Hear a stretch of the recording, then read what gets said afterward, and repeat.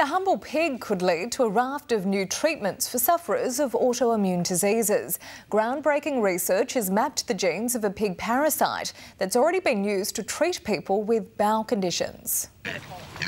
It's the last place you'd expect to find a dose of medicine.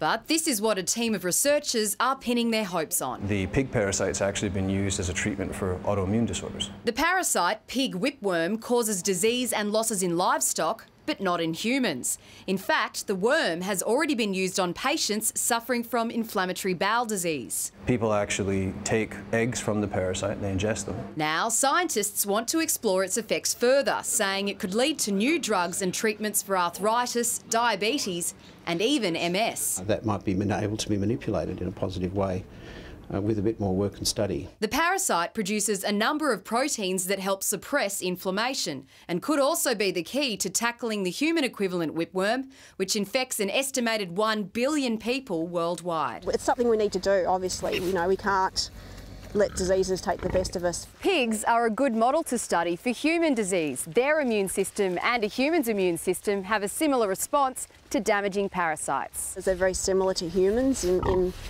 biologically. It seems to be pretty safe. What's much less certain is the efficacy, how good it is. Laura Spurway, 9 News.